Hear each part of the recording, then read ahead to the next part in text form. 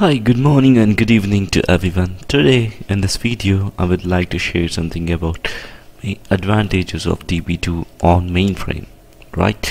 So I have created three columns. One is what is the future and what makes a difference between the VSAM and DB2. So let's go ahead and see. I have measured it as a 13 points. So what about the hardware independency when coming to the DB2? It can connect from PC to mainframe.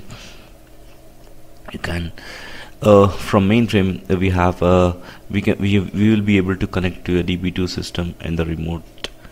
It is a separate entity, or it is a separate system where we can connect from mainframe to a DB2 system. Whereas in VSAM, for VSAM, the mainframe,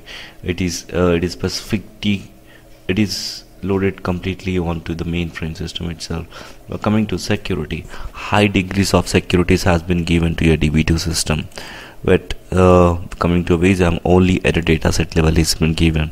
Coming to concurrency, increased concurrency, multiple tasks on the same table from different job, no concurrency for updates. Referential integrity, joins and constraints can be done. It is the developer responsibility when you're working with the VSAM. Independency, when a new column is added to a table, no change in the program when the views are used. Recompile all the programs if the files are not there for the new field.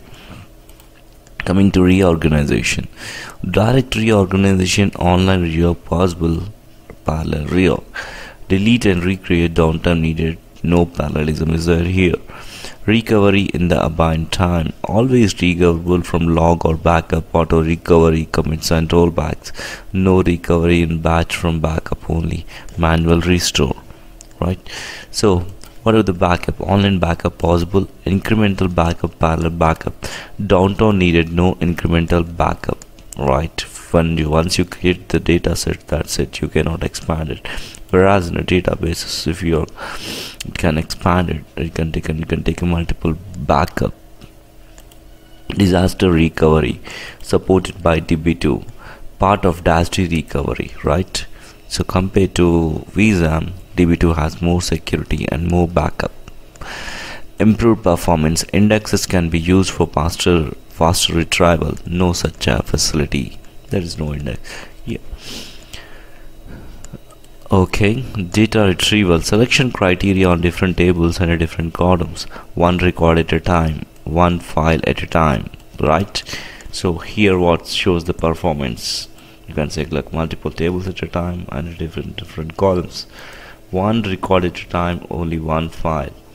Column functions, group functions, yeah, we will have a different kinds of functions like average, sum, min, max, group by, having. So this is the beauty of the DB2 while working with the DB2 from mainframe.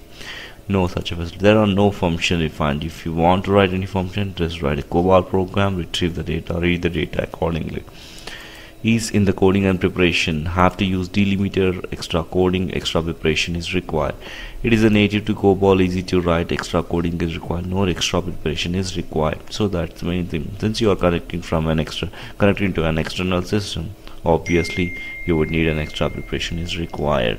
Why? Because you need to purchase things, systems, and you need to have a license and everything. So since it is built on top of mainframe systems, right, it's apart from mainframe, so it is pretty costlier. Coming to the maintenance, it is costly. Why? Because we are working with another system, so we need to purchase it. You need to have a license renewal every year, and it is cheaper since BTK is built on mainframe itself. So these are the important DB2 advantages when comparing with the VSAM files. I hope you enjoyed this video. If you feel like this video, please subscribe this on YouTube, like or comment. Thank you for watching. Have a great and wonderful day.